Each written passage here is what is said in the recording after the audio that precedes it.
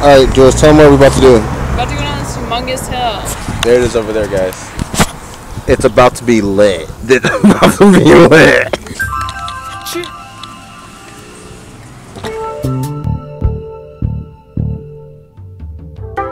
10 damn days.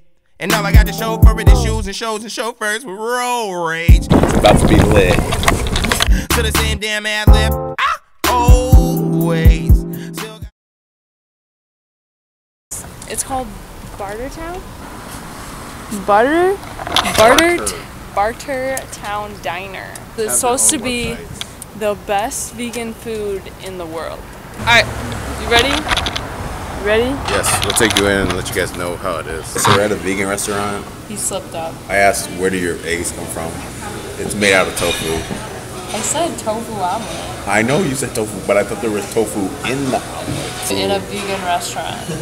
Yes. We're in here and Justin's pushing these people's buttons. I'm cool as a cucumber, Yeah. eating my tofu Okay. eggs. Stop. Bro, they can smell that he eats it. That's the water though.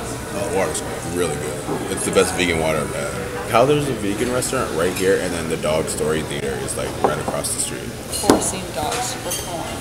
Watercolors, aquarium. Aquarium gallery.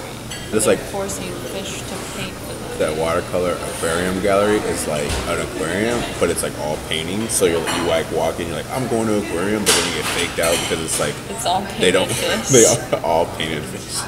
So then like when you grow up, you never knew that fish didn't really swim. So like when you actually go to a real aquarium, you're like, Oh, you're taking this to the extreme. it would just be hilarious. You guys, cultures collide. Cultures collide. Cultures collide, but people don't get sunburn. Like when you get in a relationship with somebody or a friendship, rather, you have to get adjusted and you have to compromise for each other. Because your cultures collide. It's not a racial thing. It's a culture thing. Like race also plays a part in it, but just as far as you're like humanly cultured. Yeah, everyone comes from their own background. Yeah. And a lot of people are going through things because your cultures collide. But I think he sees that the other way too. I think you gotta admit to yourself that cultures will always collide. There's merging, but there's always the colliding part. Like a kaleidoscope.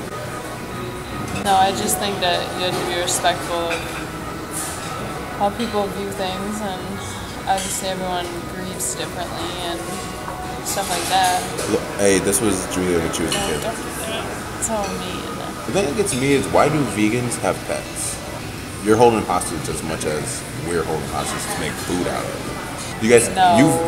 can I just You ask the losing vegans? Can I so just hard. can I just tell the vegans out there? Can I just ask the vegans something? No. Look, I'm 80% vegan, but No. I am- Vegetarian. okay, I'm 80% vegetarian, and I just want to ask the vegans out there: if you're a vegan, why are you allowed to have pets? You're holding them hostage. You know, You want to let Gracie go out in the wild? you're dressing them up to Listen, look. shut up. It's a real conversation. Listen, I think zoos are kind of bad.